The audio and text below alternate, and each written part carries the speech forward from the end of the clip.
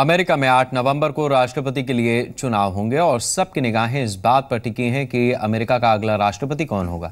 लेकिन हिलेरी को मिल रही बढ़त को देखते हुए अब ट्रंप डिजास्टर मैनेजमेंट में जुट गए हैं और इसी कड़ी में अब डोनाल्ड भारतीय अमेरिकी समुदाय तक पहुंचने की हर संभव कोशिश कर रहे हैं। और इसी कड़ी में ट्रंप ने अब भारतीय प्रधानमंत्री के कैंपेन के जुमले को अमेरिका में इस्तेमाल करना शुरू कर दिया है। I look forward to working with Prime Minister Modi. Abhi ki bar Trump sarkar. We love the Hindus. We love India. यूं तो अमेरिका फर्स्ट कहकर कई बार भारतीय लोगों पर तंज कस चुके डोनाल्ड ट्रंप के सुर अब बदले हुए हैं। कहा डोनाल्ड ट्रंप भारतीयों के एक्सेंट को लेकर भी सार्वजनिक टिप्पणी कर चुके हैं और कहा अब ट्रंप अमेरिका में हिंदू समुदाय के कार्यक्रमों में शिरकत करते दिखाई देते हैं। इतना ही नहीं, ट्रंप ने एक नए वीडियो में तो प्रधानमंत्री नरेंद्र मोदी के कैंपेन के दौरान पॉपुलर हुए पंच अब की बार मोदी सरकार को अपनी कैंपेन लाइन में कन्वर्ट भी कर लिया है। टूटे फूटे हिंदी एक्सेंट में ही सही ट्रंप ने इंडो अमेरिकन लोगों का दिल जीतने की कोशिश की।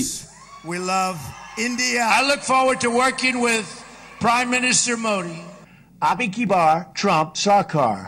ट्रंप अकेले ही इस मुहिम का हिस्सा नहीं है, उनके परिवार के लोग भी इस मुहिम में उनका साथ दे रहे हैं। जहां उनकी बेटी इवानका ट्रंप ने हिंदू मंदिर में दिवाली मनाने का पूरा प्लान तैयार कर रखा है, वहीं उनकी बहू लारा ट्रंप हिंदू मंदिर में दिवाली के कार्यक्रम में शिरकत करने भी पहुंच गईं।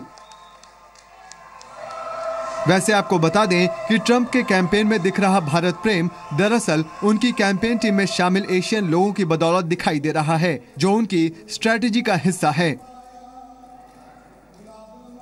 कुछ ऐसी ही तस्वीर ब्रिटेन के इलेक्शन के दौरान दिखाई दी थी, जब डेविड कैमरन अपने कैंपेन के दौरान कभी मंदिर तो कभी गुरुद्वारे में मत्था टेकते दिखाई देते थे।